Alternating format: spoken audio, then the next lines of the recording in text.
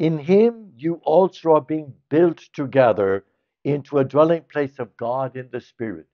From Ephesians chapter 2. And you know what is very interesting? We are being built together into that place for God, that community for God, that place of love sharing. And Jesus pulled the permit for that structure as he died on the cross. It is up to us to remember that and to know that all we have to do is cooperate with the Holy Spirit. So, do I feel that I'm a part of the building of God?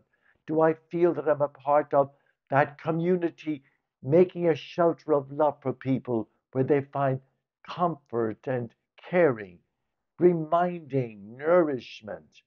Do, do I in my life practice the gift I have received, not just leave it in the corner?